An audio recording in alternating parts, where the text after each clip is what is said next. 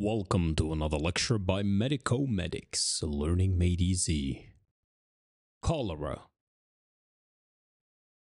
In this lecture, we will begin with a general introduction of Vibrio cholerae. We will talk normal physiology, pathophysiology, and then compare the two. We will follow with a case example, discuss symptoms, diagnoses, and treatment, and as always, end with a summary.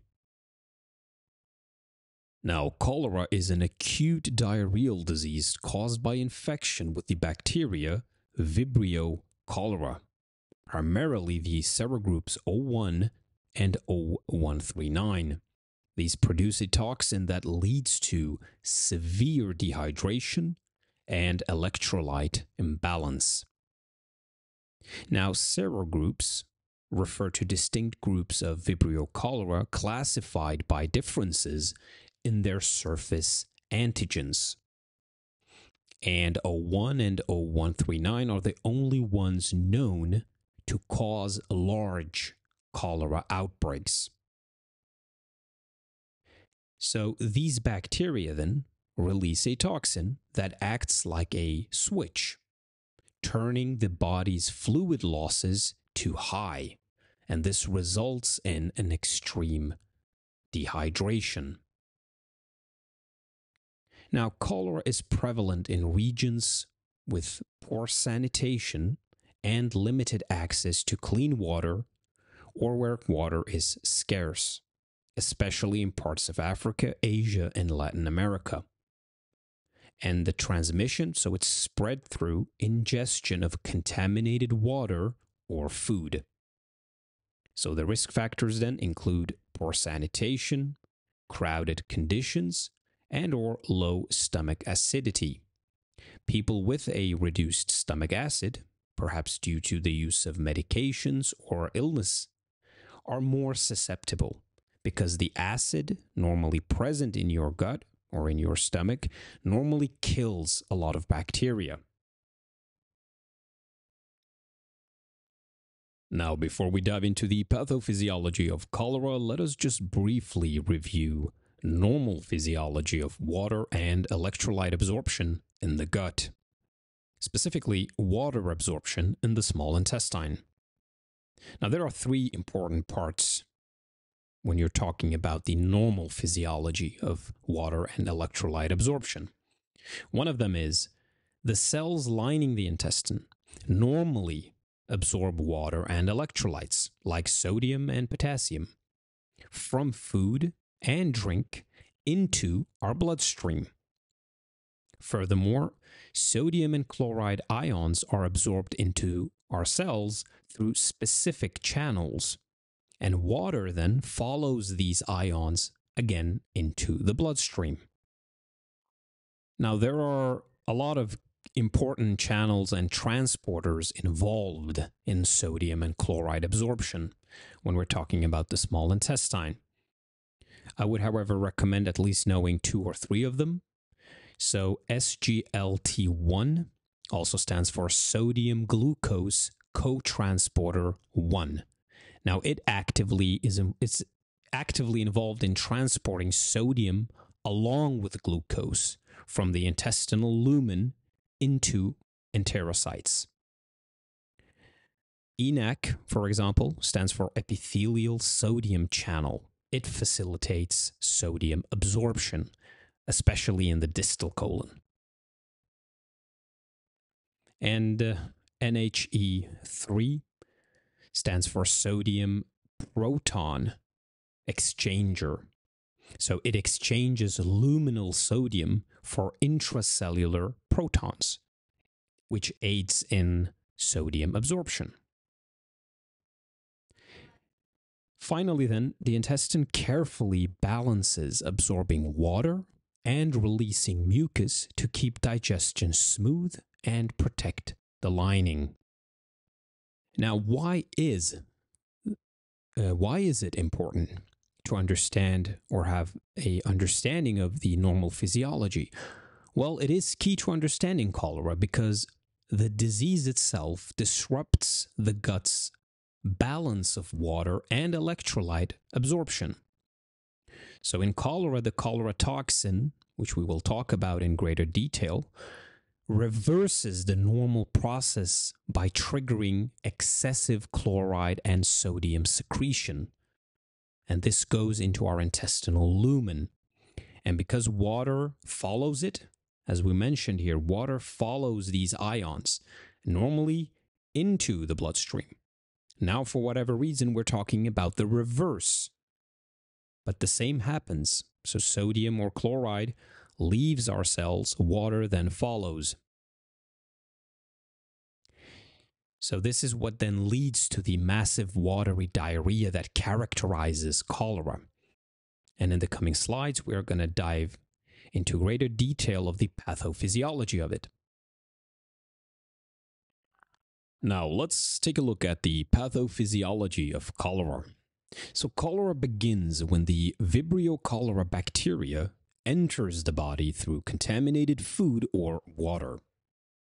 It then attaches to the intestinal wall. So the bacteria travels to the small intestine where they attach to the walls, however, without invading the cells themselves. Rather, what they do is they release the cholera toxin. And it is the toxin that is the main cause of the severe diarrhea and fluid loss that then follows. So how does it do that? What is the action of the cholera toxin on our cells? Well, the toxin has two parts to it. One part binds to the cell receptors. The other enters the cells to cause harm. The toxin increases the levels of a molecule called cyclic AMP, often abbreviated CAMP. And this cyclic AMP opens chloride channels in the cell. So if we have a high level of cyclic AMP or cyclic AMP, it will cause chloride ions to flow out of the cell into our intestine. And where chlor is leaving, we have water following. And this is what creates large volumes of watery diarrhea. And the result of this is fluid and electrolyte loss. Now, in the next slide, we will take an illustration and get into a bit more detail so that you have a clear understanding of what is happening. Now, let's dive a little bit deeper into the pathophysiology of cholera using this illustration here for our examples. So, as we have mentioned, we have the bacteria, Vibrio cholerae, attaching itself to our intestinal wall. It then releases the actual toxin, the cholera toxin. Now, the cholera toxin is made of the subunits or composed of subunits CTXA and B. Now, CTB here, this subunit, binds to GM1 ganglioside receptors, GM1, and it binds to them on the epithelial cells of the small intestine. Then the toxin, seen here in green, is endocytosed. And when it's been endocytosed, it is then transported to the endoplasmic reticulum, the ER. Now, inside the cell, the CTA subunit is released, and it activates ADP ribosylation factor 6. So ARF6 here. When this has been activated, the ARF6 factor activates the G protein coupled receptor pathway, as indicated here. Now, when the G protein coupled receptor pathway has been activated, this then leads to what is super important. It leads to the persistent activation of adenylate cyclase, seen here. And this increases cyclic AMP levels. So we arrive now at what we began to talk about in our normal physiology and the development of pathophysiology in our previous slides. So with the elevated cyclic AMP, we now will see an activation of protein kinase A, seen here. So this arrow points here. Now, what does protein kinase A do here? Well, PKA or PKA phosphorylates and opens the CFTR chloride channels. And they are the cystic fibrosis transmembrane receptors. Now, once these receptors, indicated here, or regulators, when these have been phosphorylated and opened, chloride ions are then secreted into the intestinal lumen via this CFTR. And due to osmotic pressures and movement, sodium and water follow these chloride ions. So this will result in massive water loss from the body, leading to the classic watery diarrhea, which is a hallmark of cholera. So, in summary then, again, the bacteria enters our body. It releases its toxin. That toxin then binds with receptors, gets endocytosed, goes to our endoplasmic reticulum. It then activates different factors. Those activate other receptors, like the G protein coupled receptor. All in all of this leads to a crucial point where we have an elevated activity of our cyclic AMP. This then activates the protein kinase A, which opens and activates our cystic fibrosis transmembrane receptors. This is when chloride is able to then run out. But why does all that fluid follow? Because of osmotic changes. We will have sodium and water following this chloride. And with all that massive output and efflux, we will then see the classical sign of diarrhea. We will now erase the drawings, so feel free to study this image.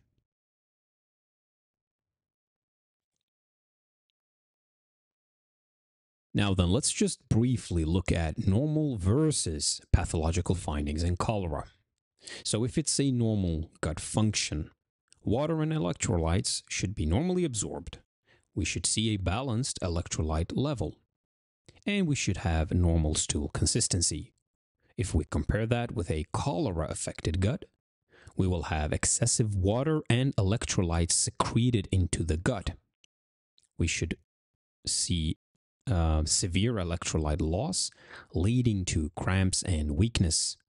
And we should observe rice water stools due to large volumes of watery diarrhea and its cloudy appearance. Now let's take a look at a case example. We have Eric. He's a 35-year-old male. He's complaining of a sudden onset of watery diarrhea, vomiting, and muscle cramps. Recently, he traveled to a region with poor sanitation and drank untreated water. We do our physical exam, and checking his vital signs, we observe low blood pressure and high heart rate, suggesting dehydration. Furthermore, skin and eyes, so we see dry, tented skin, meaning a delayed return to normal when we pinch it, and sunken eyes, a classic sign of dehydration. Furthermore, we find thirst, dry mouth, and a decreased urine output, again all suggesting dehydration. The patient feels extremely thirsty and produces very little urine.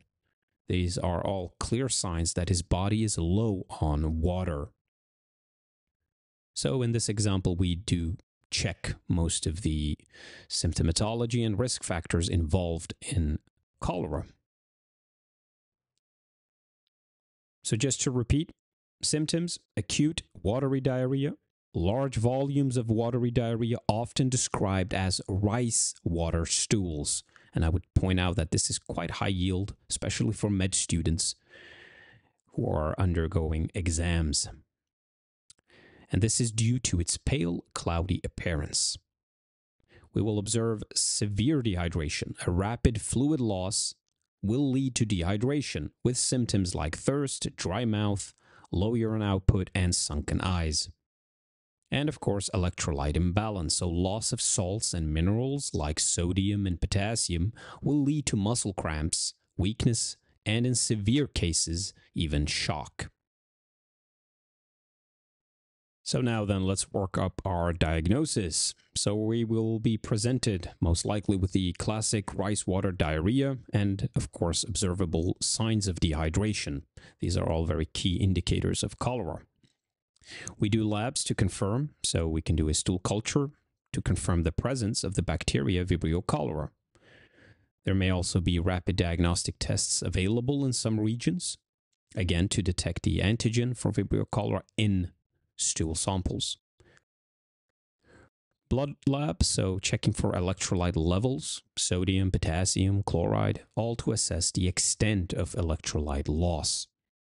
Also, do consider assessing kidney health because severe dehydration does strain the kidneys, so test to make sure that these are functioning properly. Then we move on to treating cholera. So rehydration therapy, that's the main one you need to remember. So there are oral rehydration solutions. It's a solution of water, salts, and sugars designed to replace lost fluids and electrolytes, this to prevent severe dehydration. And of course, intravenous fluids, so for patients with severe dehydration who cannot drink enough oral rehydration solution, IV fluids will provide faster rehydration. Then we have antibiotic therapy, so doxycycline or azithromycin. These antibiotics will shorten the duration of the diarrhea and reduce the amount of bacteria that is shed in stool. We can also add zinc supplementation because it helps reduce the severity and duration of diarrhea, especially in children. Zinc acts like a gut protector to help the intestine recover faster from diarrhea. Again, especially in young children. Now, an important note, if it wasn't clear already. Antibiotics are secondary to rehydration because rehydration is the main life-saving intervention in cholera. So even though antibiotics will and could help, rehydration is the most crucial part of cholera treatment. So in summary then, Vibrio cholerae is a severe diarrheal disease caused by Vibrio cholerae bacteria, leading to rapid dehydration and electrolyte loss. Normally, the intestine absorbs water, but in cholera, toxins force the cells to release too much fluid, leading to diarrhea. And I would say it's quite high yield to know how that happens. So do make sure to go back and repeat the pathophysiology. With the overactivation of cyclic AMP, we had the opening of chloride efflux from the cell, and water then follows. Diagnosis, so based on the distinct watery diarrhea, dehydration signs, and confirmed by stool culture, we have our diagnosis. We then move immediately to treatment. And the treatment focuses on rehydration. And we, of course, if we have it available, we use antibiotics to reduce transmission and symptoms. However, again, priority is rehydration. And that's the end of this lecture. Thank you for listening. If you liked our video, please like and subscribe for more videos.